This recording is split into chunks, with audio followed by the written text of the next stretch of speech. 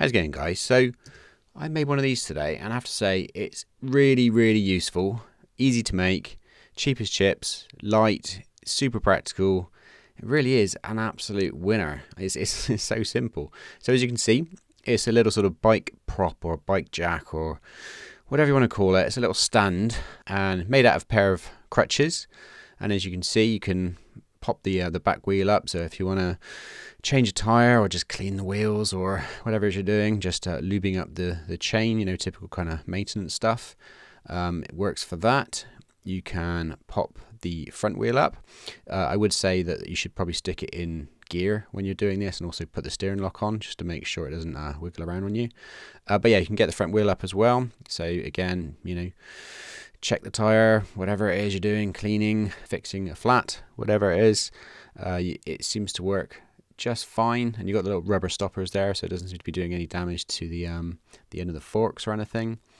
And you can even, as long as you, I would suggest you stick the steering lock on, put it in gear, and ideally put the back wheel against a curb. You don't have to do this, you can do it without, but it definitely makes it a lot more stable. If you do those things, then you can jack up the center of the bike around the sump guard or the bash plate or whatever, depending on what your bike's got. And yeah, I know you're not meant to do this on these bikes, on the Tenere. Certainly, you're not meant to put a lot of weight on the cowl, they call it. It's not even a proper bash plate, but everyone seems to do it, and I've been doing it, and it seems to be fine. Oh yeah, and also, yeah, it can fit straight into a really tiny space as well. It's just a really tiny little thing. You know, there's like practically no storage space on the Tenere, but it even fits under the seat on this thing. So yeah, it's really small, really light as well, and only 227 grams.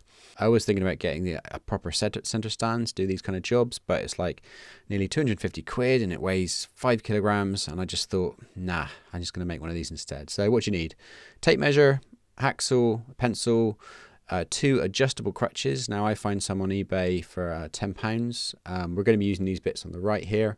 The rest of this we're just going to be cutting off and chucking away. So these are the assembled parts. So you have, you know, the little middle bit with the adjustable holes. The way I did it, there's a short one and a long one, and then the 2 rubber ends, obviously.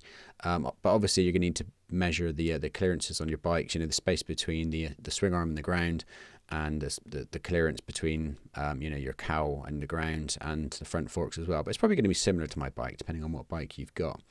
But yeah, I worked it out at just over 5 inches for the longer section, and then the middle bit is just under 7 inches roughly, and then the short one was just over sort of 4 inches, 4 and a bit inches.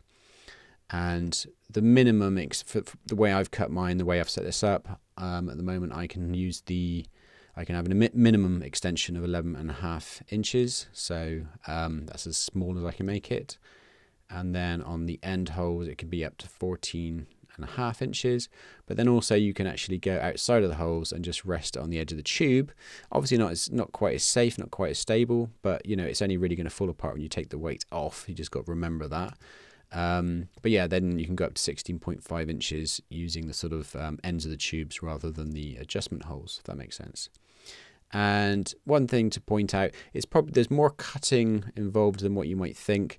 Like for instance, in order to pack it down nice and small, I had to cut the very end off of each of the main tubes, just so that I could align the holes.